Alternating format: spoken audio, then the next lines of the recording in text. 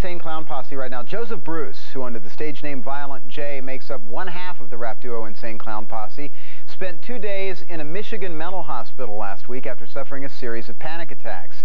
Violent J's first attack happened on stage during an April 19th ICP show in St. Paul, Minnesota, and afterwards he cut off all his dreadlocks.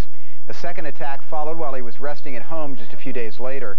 Jay was treated at the Wayne County Mental Health Program and is currently back home. The Insane Clown Posse has canceled the last 2 weeks of its U.S. tour, but the group plans to make up those dates this summer. Says Violent J, quote, "My doctors have fully cured me and I'm back to being just a little insane. I just wish I still had my dreadlocks."